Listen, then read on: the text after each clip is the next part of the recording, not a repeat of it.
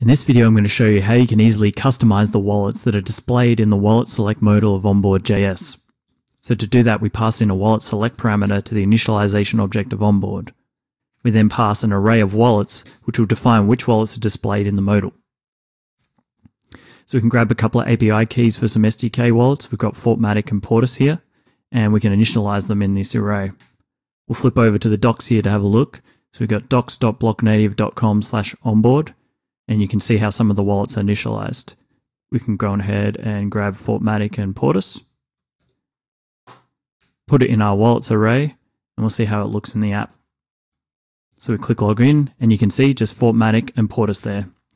This is an ordered array, so we could flip the order of the wallets if we wanted to.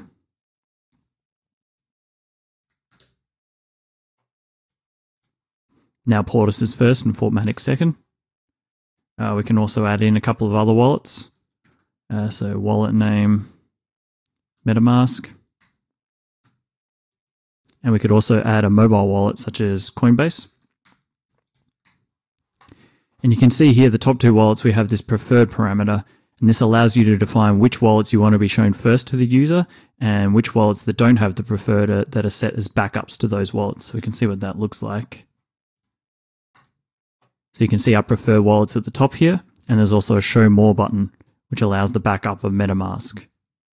You can also see that Coinbase wallet hasn't been shown here, and that's because Onboard detects whether the user's on desktop or mobile devices and shows the correct wallets for that device. But we can switch over to mobile here, refresh.